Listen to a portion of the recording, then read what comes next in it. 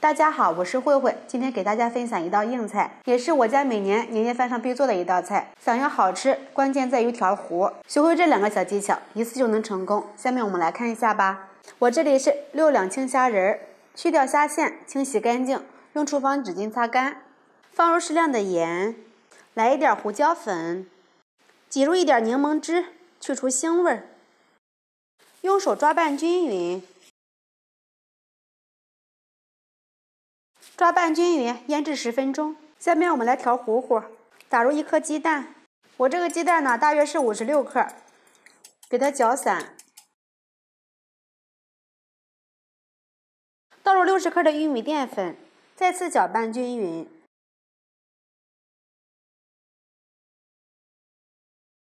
最后搅拌成浓稠的面糊，提起打蛋器，拉出来的丝呢能停留一段时间才会消失，这样的就可以了。这一步呢非常的关键，这个面糊和稀了是不行的。再加入一点点的料酒，30克的玉米油分3次倒入里面，每加一次都要给它搅匀，使这个油和面糊充分的搅拌在一起。每加一次玉米油都要充分的搅拌均匀。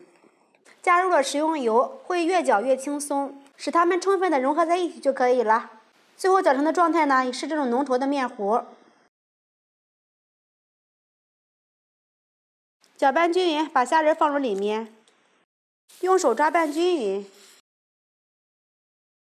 充分的搅拌均匀，让每一个虾仁都裹上面糊。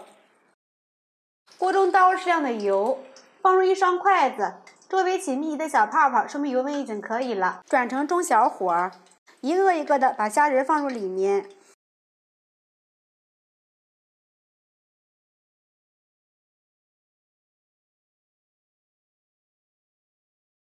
都下进去之后，先不要搅动，等这个虾仁都漂浮上来，用漏勺给它翻动一下，这样子能让它受热均匀。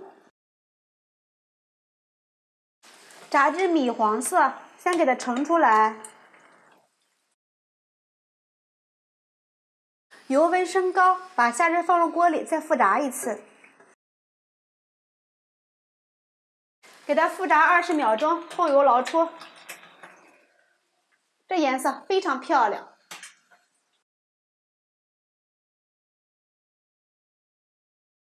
我们的软炸虾仁就做好了，看着是不是非常漂亮呢？我们可以来一点孜然粉调个味儿，这样会更香。这样子做的虾仁软酥软酥的，特别的鲜嫩。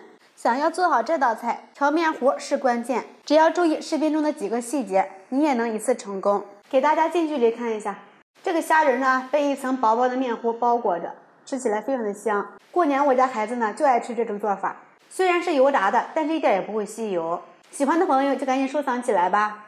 喜欢慧慧的视频，记得点击关注转发，拜拜。